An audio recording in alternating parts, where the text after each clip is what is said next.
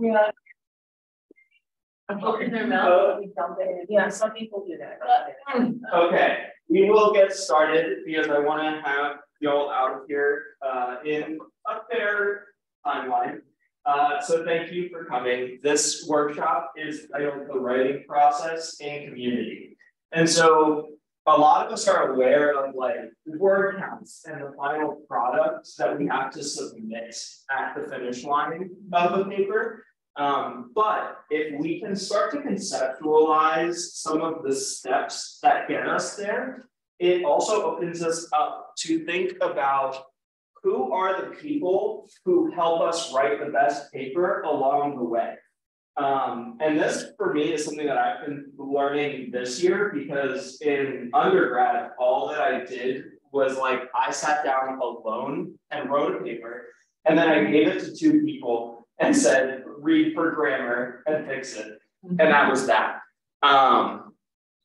And I am more and more aware that everything I do is an expression of communities of people who surround me. And so how can we make that a conscious part of our process instead of just kind of moving along there? So briefly, just an overview of the writing process. You are doing these 5 things, but you might not be saying, I am now consciously entering the drafting stage. You just do it. So in the pre-writing stage, you're going to consider your purpose and your audience. You're going to think about the requirements of the assignment. You're going to brainstorm ideas. You're going to select a topic, and you're going to create a topic. In the drafting phase, this is when you're finally putting down prose on paper. You're writing your paragraphs out. You're developing a first draft, making sure that your main idea is there, your supporting details are there, and then you keep repeating the stage as necessary. The third stage is revising, which is incorporating changes based on outside feedback.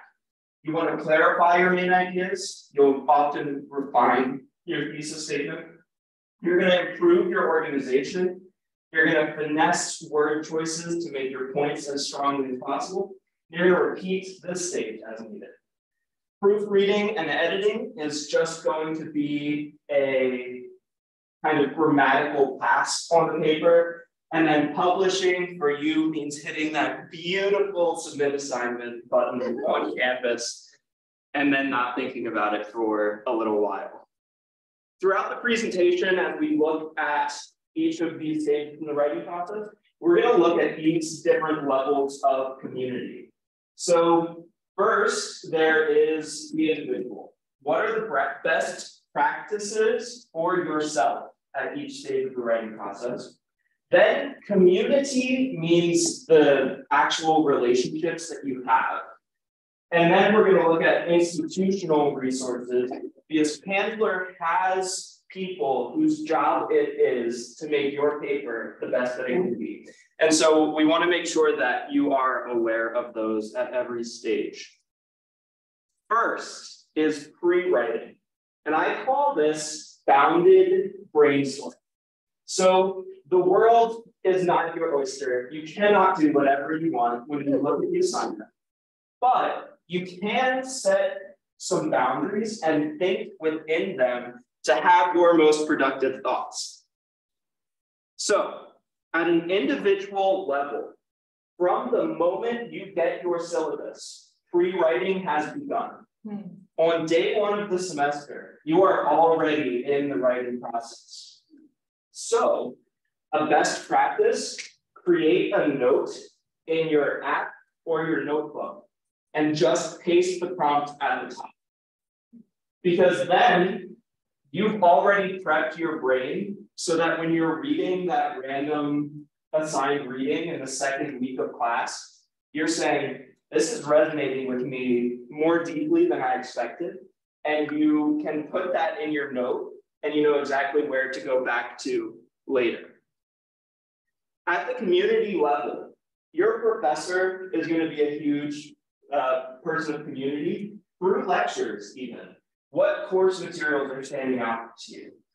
Your peers are a helpful place to do this kind of work. I know because I've had class with most of you. Conversation doesn't end at the time that you have to leave the classroom. So what are you and your friends still asking questions about after class? And then authors, what ideas are shaping you?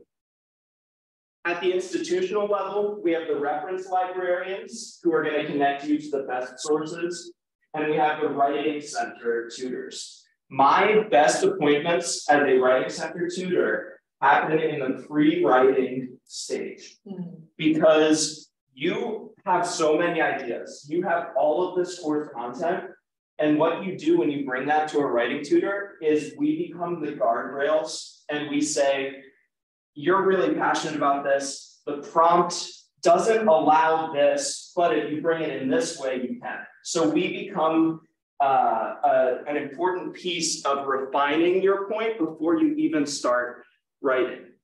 So I want to just invite you quickly, think back to the prompt that was on the board at the beginning.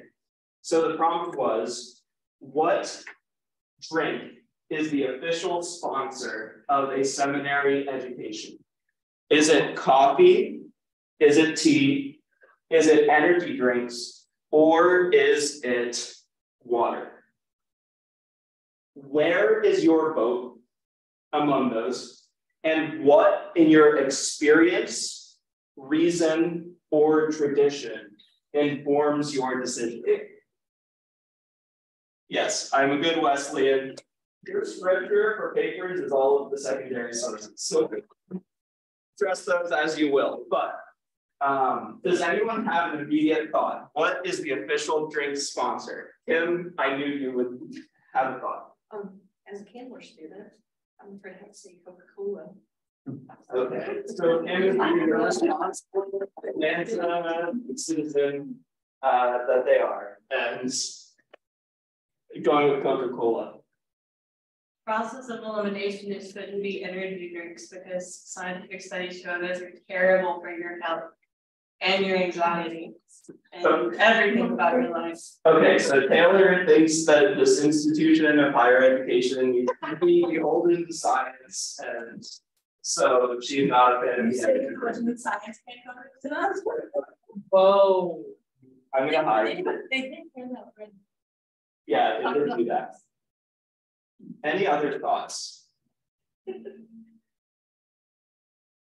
Bethany? I want to say coffee, just because I have heard people talk about wanting them to put a coffee shop into Candler, so that people in Candler don't have to go walking. It would be always packed, that's all I'm saying.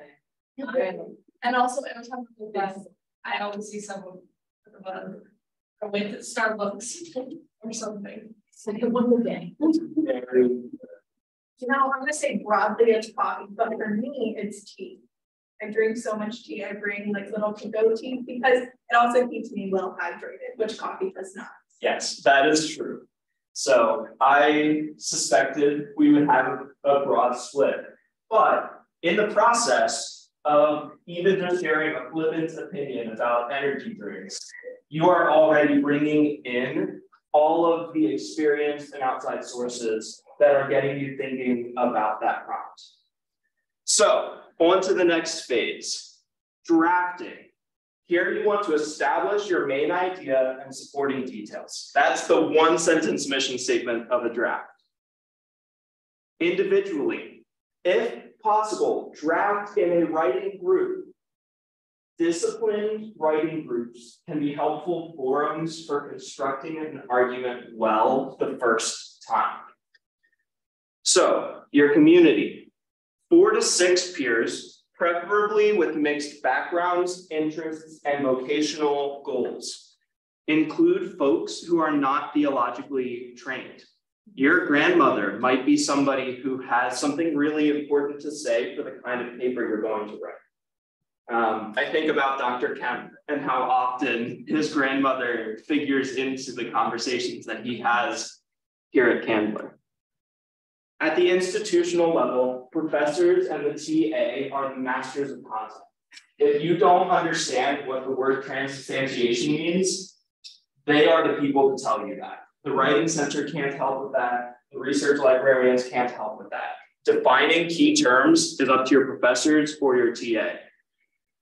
Writing center tutors help you define your voice. So it's not going to be the best paper that you can write if you keep saying, well, I think this, and maybe this is also true. We're going to help you make your point as strongly as possible.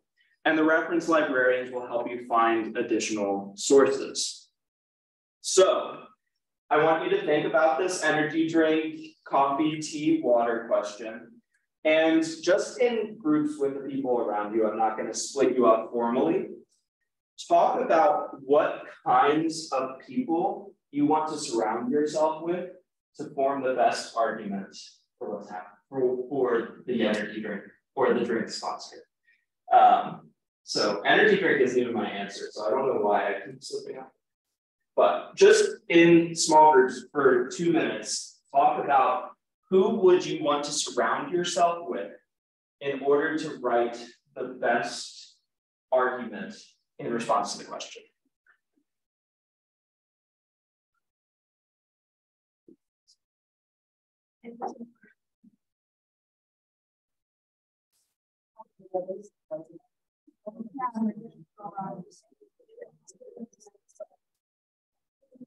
So like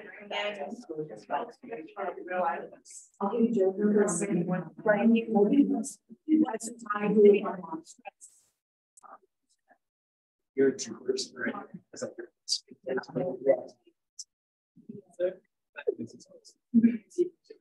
I needed to do it.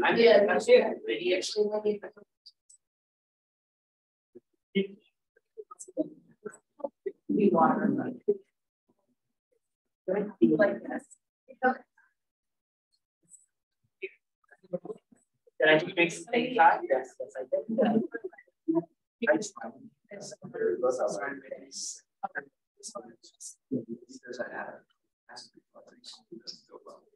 But One, increasingly quiet. so yeah, I'm definitely, but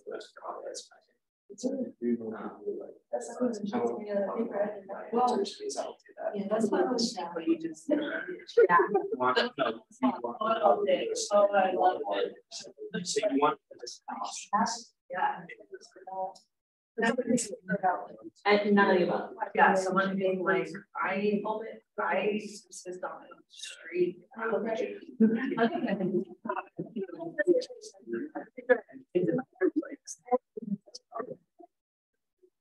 Okay, y'all take 15, 20 seconds to finish up your thought. Okay, it's pretty quiet. What are your answers? Who are some of the people that you want to surround yourself with when answering this prompt? So we have to have a counter argument of some sort. So you're not going to want people who have all the same opinions. So you need people who can like tear apart the weaknesses of what you have to say. Yeah. So if you are a tea person, you want a coffee person at the table with you. Alfred? Energy drink. Energy drink. So maybe I would want Taylor, yeah. I would want Taylor to be in my group. Because he has something against him. Yes, I do. There are people who love coffee. Yes, absolutely.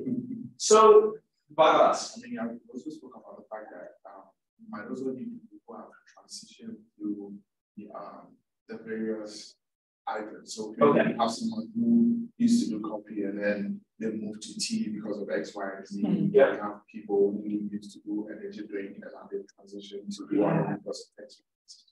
So movement is a valuable resource. That is really helpful.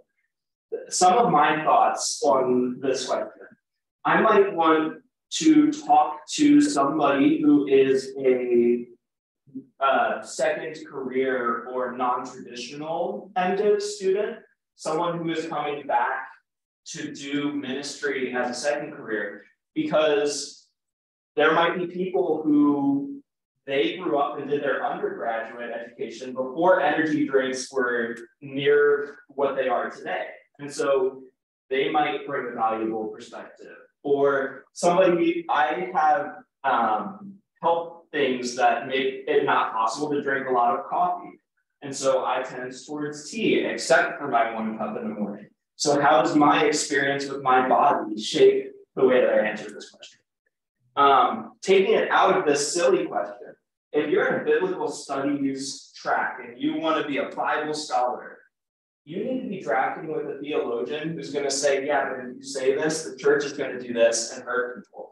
And if you're a theologian, you need to be talking to sociologists and folks who are able to expose your inherent biases. At this earliest stage of writing, these differences become really important for your conversation. So this is, for me, this is my house. We sit and we write together, and then we have a conversation about what we're writing. But we also know how to be quiet while we're writing if it's not on topic. Revising. Refine by incorporating feedback. Revising requires others. So at an individual level, you want to identify 2 respected peers or friends in the class and exchange papers. And then you want to give these peers total freedom to critique the paper. They are there to help you get better. And so they are not making the final judgment that you don't want to get from the professor without a good revising process. Your community, 2 respected peers, not the best peers, but the most aligned with your goals and ideas. So I, as someone who is considering doing PhD work, I am not necessarily going to go to somebody who wants to be a United Methodist pastor.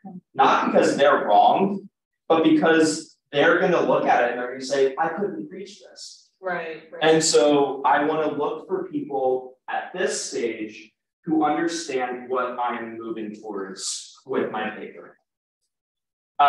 So this is going to be a just brief silent reflection.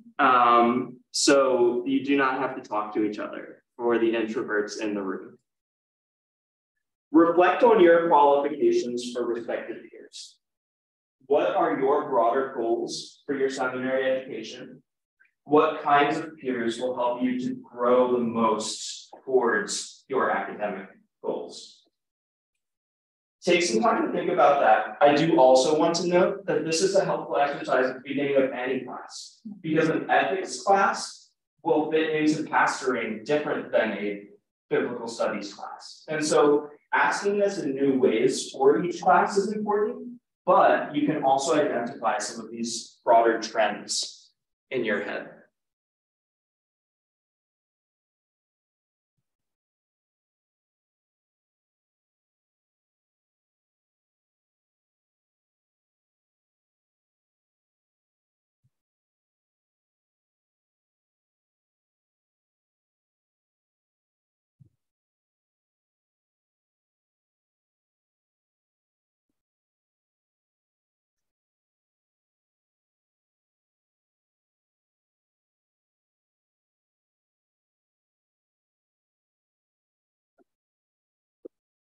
Okay, now I'm just going to give you 30 more seconds. Think about one class you are in this semester and identify who these 2 people are for you in that class.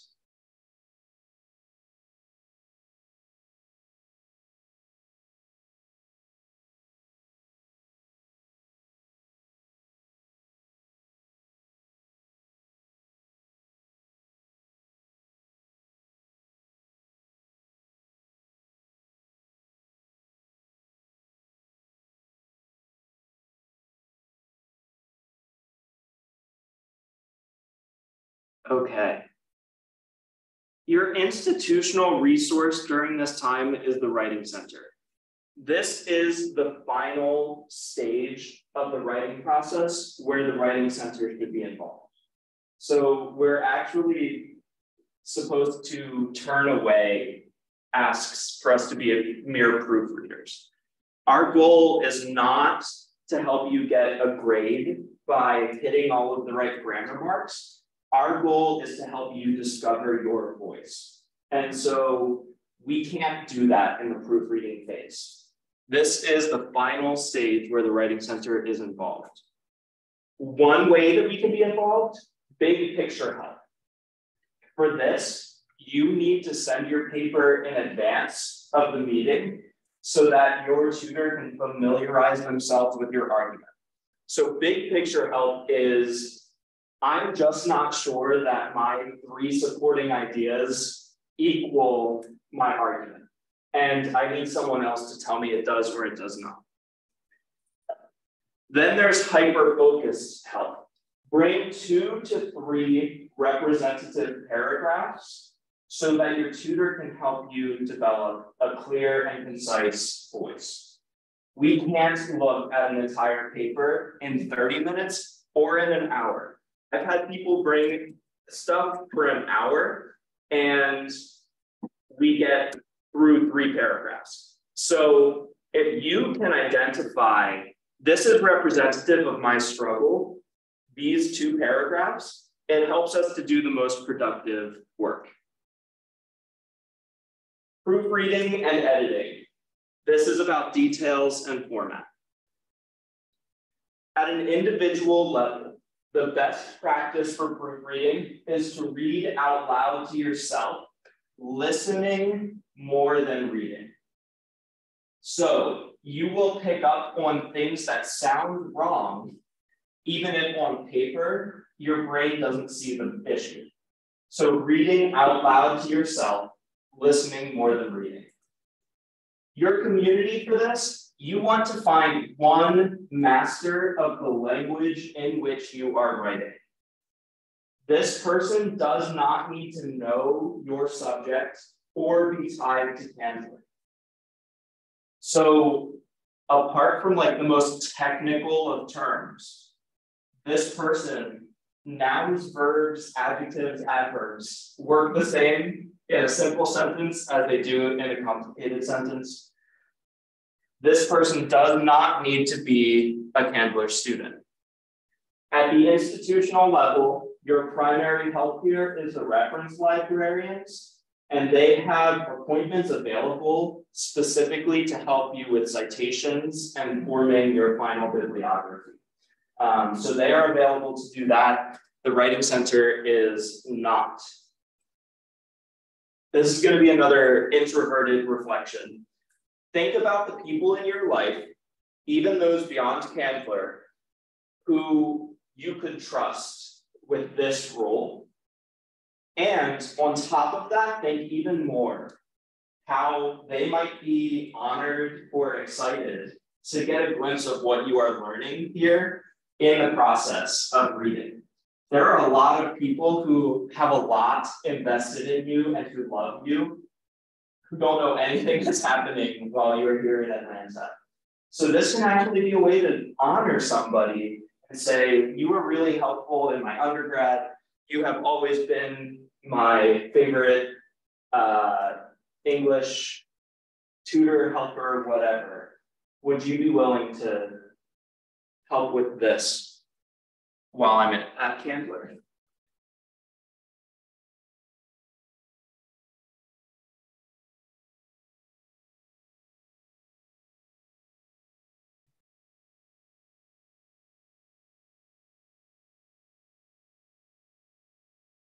Finally, publishing and submission, the big, beautiful, and scary button on Canvas or on the printer if you still have professors who require that. Your communal task here is to celebrate. And more specifically, find some way to show appreciation to the community that helped you along the way. Psychologists have done all of the work on gratitude. And I think that we're probably familiar with it as seminary students. But taking the time to make a card or to send an email might just make those people's days a little brighter. It might make their dark cave of their own paper writing slightly illuminated. But this is something that can be unique to each paper. It can also be something if you develop a form of, I always send cards. Whenever that is, don't take for granted the people who got you across the finish line. We could all do with more celebration. And with that, thank you very much for coming today and for participating. Are there any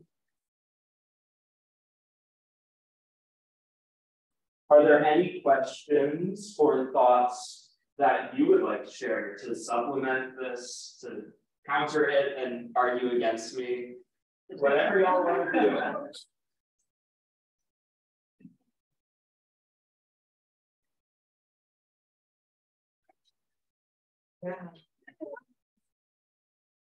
Well, thank you for coming, and we'll conclude there.